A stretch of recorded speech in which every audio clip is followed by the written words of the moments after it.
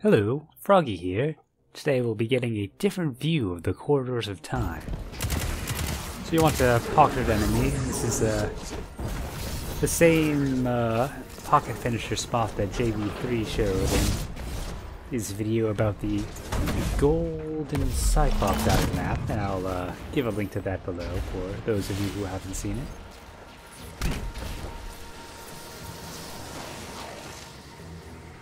So this may take several tries. It definitely took me a few. But if it all goes well, you should spawn outside of the map.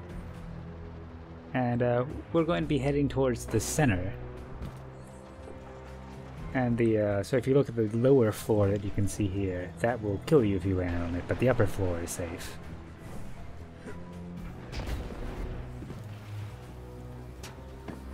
And over to the left, that is where we will be going. Here I briefly considered going to check out the golden Cyclops, which you can see if you just continue straight that way and fly over.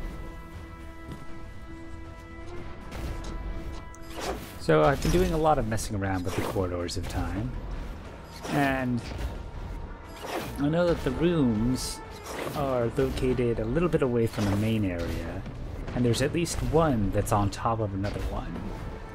And when I explored down here, I saw something that very much looks like them. So we'll see that in a bit. I want to jump out of the little cage that we've put ourselves in. With the pocket finisher, there are no cages.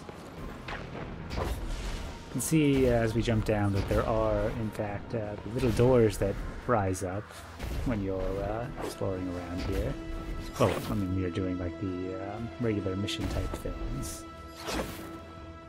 So I'm just hovering here a bit because I don't want to be falling too fast, because if you do that, you'll miss everything. But as you can see, we are going much further down than we would be able to in any other part of the map.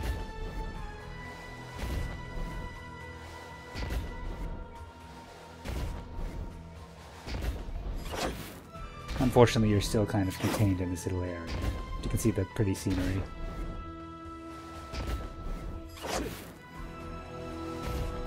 And we're coming up on the rooms. There's also an interesting thing to the right if you pay attention.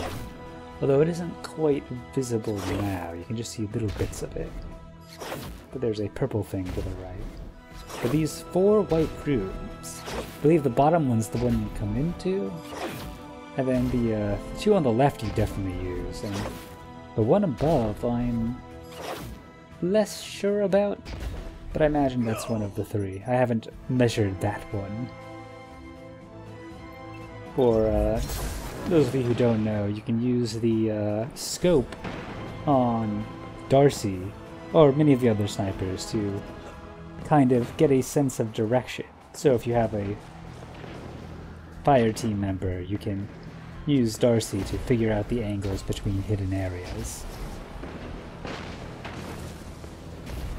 I'm just gonna drop down again so we can see how that kind of purple thing to the right changes, because you didn't really get a good sense of what it is the first time.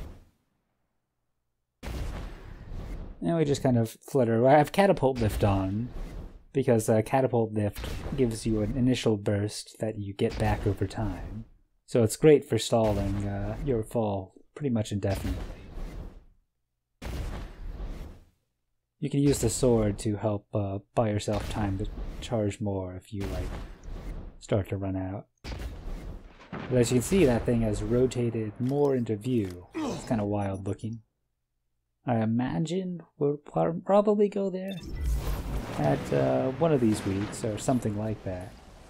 Keep in mind that it's likely in another load zone, so we are only seeing artifacts of it probably. But if you just drop down, that's about what you see. You don't have much time to examine what is happening.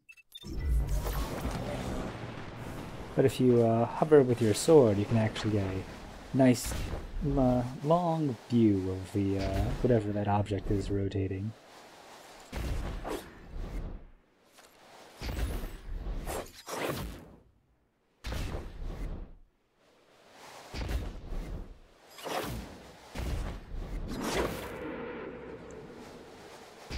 So I've also had some luck getting around inside the corridors of time, but the physics there is kind of different than what you normally see.